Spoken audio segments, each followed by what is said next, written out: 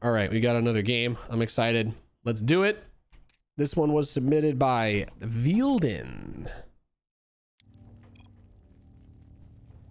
True or false? All creep tumors decloak after the game when you're destroying the Zerg like that. False. They are still invisible, even after the Zerg leaves the game.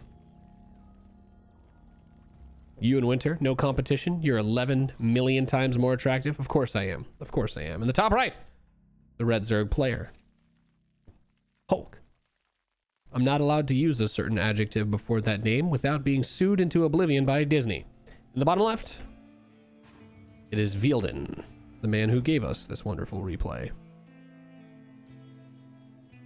Jorda Sniper says, do we have any info for WCS 2020? And Nathanias says, no. Nobody tells me nothing. As a self-employed contractor, they will not tell me a single thing until, well, they're hiring me basically. So I still don't know. All right, hatchery is going to start in the natural.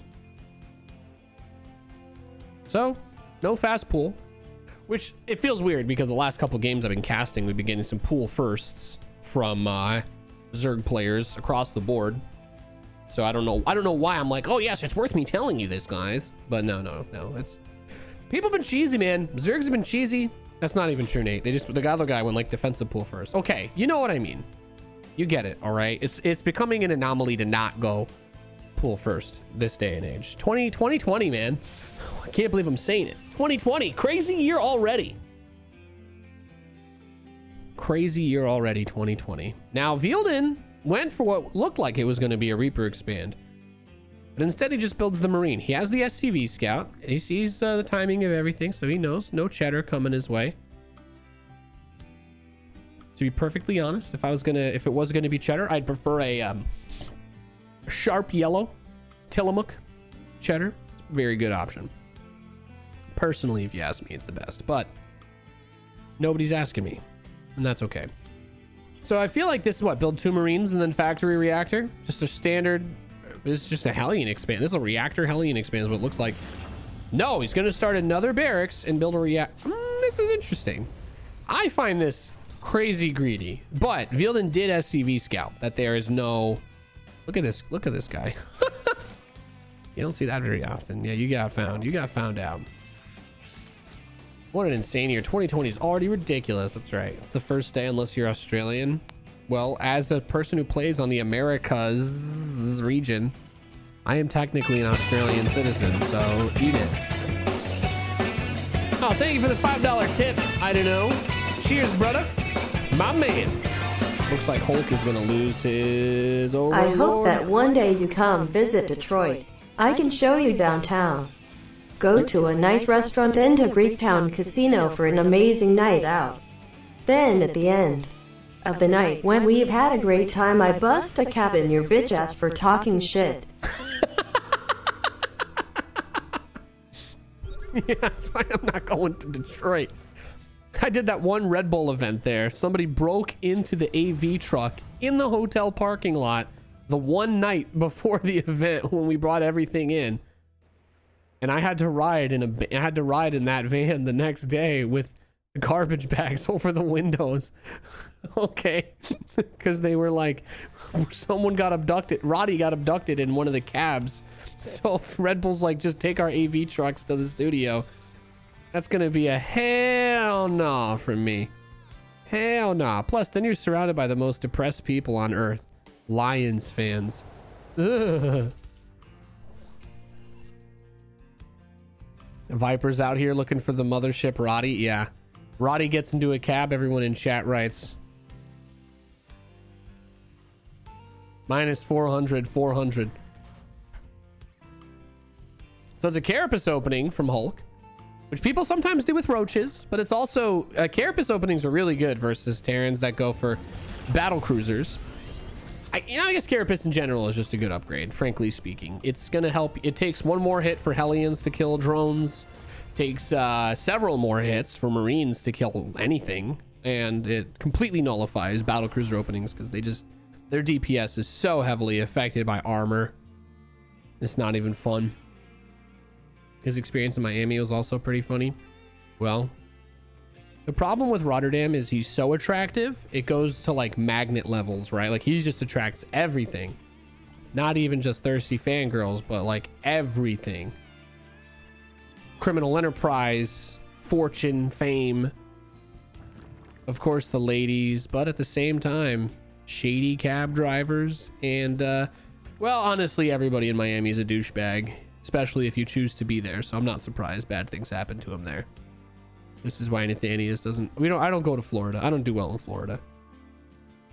You know, if you're from the Northeast United States, you pretty much have a vendetta against everybody in the Southeast.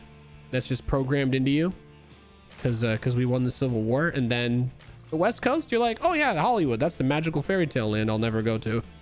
And now that I live in the magical fairy tale land, I'm okay with that. Yeah, but still, Florida.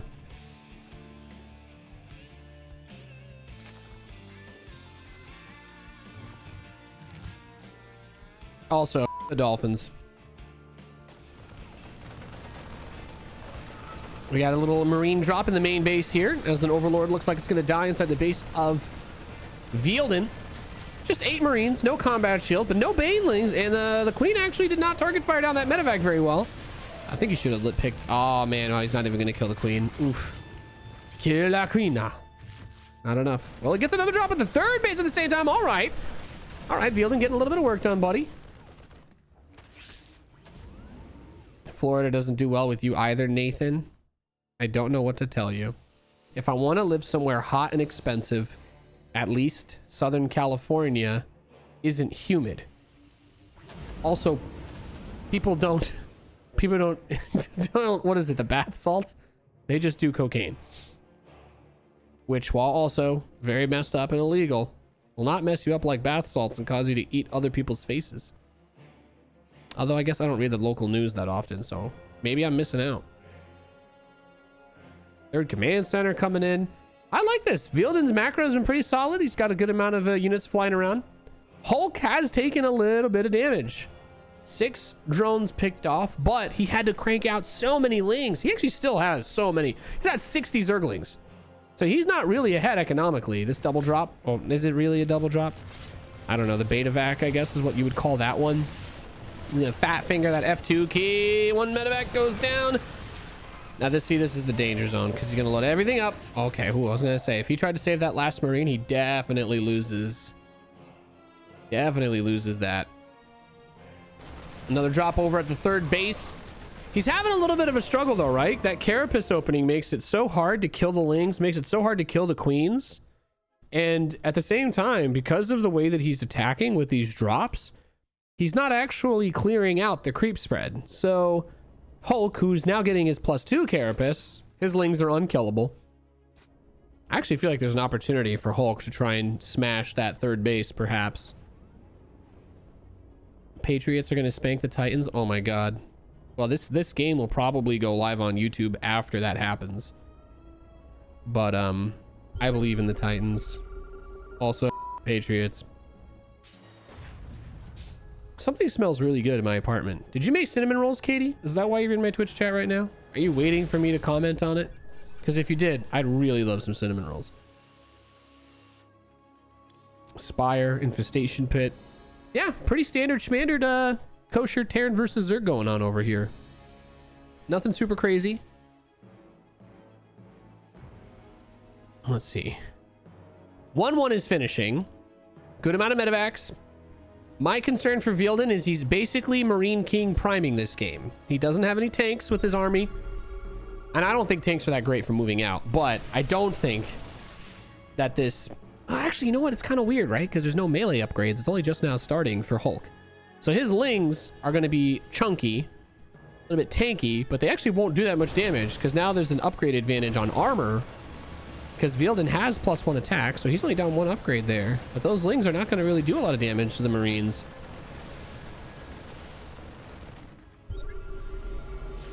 Is it platinum? Oh, this game is from GSL Code S round of 16. He's building a lot of banelings. 43. Good God. That's... Oh boy. Oh boy. When you meet up for your Tinder date and this is what's waiting for you at the Starbucks counter, run away! there's no support units. He's getting a Thor and some Liberators, but I guess the real question becomes, we have Pathogen Glands. Is the Zerg player going to go like Ultraling Bane? Then the Liberators become better. I don't think the Thor is really necessary. It can be a good tanking unit if the Zerg player isn't careful with their Banelings. You could blow up quite a few Banes onto it. But I really feel like we should have seen some Drilling Claw Widow Mines. I think Drilling Claw Widow Mines are the best. Like Bio Mine is...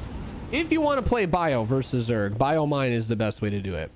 I think Siege Tanks are really bad versus Zerg if you're playing Bio, because Terran Bio already has the biggest weakness that it costs hit points to stim and move across the map, but the tanks are just not that mobile. So the Banelings are just going to crash into this and kill everything. Yeah, he's trying to split, but, well, the glove doesn't fit, so he has to quit. Is that how it goes? I don't know. I think that trial happened when I was being conceived. So +1 melee will finally finish for the Zerg. And you can see the Lings really didn't do a whole lot to the Marines. But there's no medevacs over here, so he's got to boost everything on over. He's going to focus down this hatch, sieges the lib. This is actually so incredibly risky. I can't believe that he did this multi-prong attack without the medevacs there. And as long as the Banes aren't here, he's fine. But I would try to lift up the Marines or let them all die. Okay.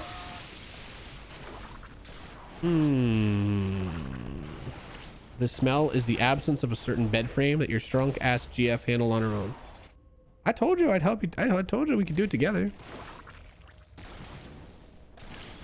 Katie is a fascinating creature. She gets off on being useful, and it drives me wild. One Corruptor to kill this Liberator. I mean, Vilden's getting some great harass damage done on the back foot of this, despite the fact that he has reached Hive. What are you doing, Hulk? No, no, no! Look at the drones. F's in the chat for these drones. Oh god, another one. Another one. Another one. Another one. Another one. Another one. Another one. Another one. Another one. How many kills? How many kills? 41! 41 kills! Oh yeah. Yeah, GSL round of 420, excuse me. How could I make such a callous mistake? I mean, at least he's got good skins. So he's got that going for him, which is nice. Yeah, all these are going to be on the YouTube. I've been having one go live every day. So if you're looking for some StarCraft quality content to action, there'll be plenty more to go. I've got like 8 games to upload from this week that I've been able to cast. So those will all be up on YouTube over the next couple of weeks. The goal is to just have one go live every day and just try to put a YouTube video up every single day this year. If I can get a good enough backlog of games, then theoretically it should be easy, even when I have to go out of town for a week for an event, because I can just have so many. I could have like 30 videos queued up. I've got like 10 videos to upload tonight. How does this guy have 5,000 minerals floating? Well, he doesn't, so there you go. Also, I mean, he was waiting for his Ultralisk Cavern to finish. Cut the guy some slack. Whenever someone's like, why does this guy have so much money? I'm like, well, does he have a Templar Archives finishing up? Yeah. Warps in 14 High Templar. I'm like, there you go. Anyway, Ultras are coming out. +2 melee is almost done, but he's got to be careful about the Banes. Pull the Marines back.